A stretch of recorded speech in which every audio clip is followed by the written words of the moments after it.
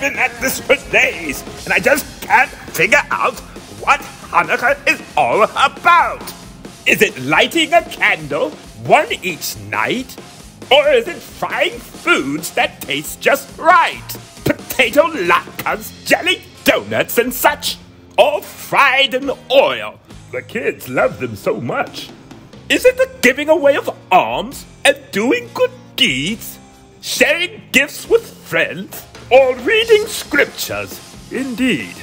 Singing festive songs? Reminding us of that night that terrible king Antiochus tried to put out the light. Oh, try as I might, I just can't figure out what Hanukkah is all about. Is there anyone who knows what Hanukkah is all about? We know what Hanukkah's all about, Professor Brown.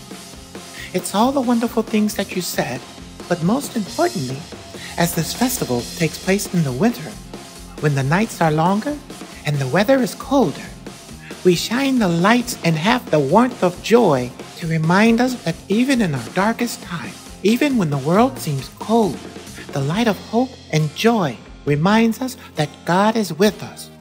And though evil seems like a giant, we can stand up like King David and defeat our giants with the Rock of Ages, the God of Israel.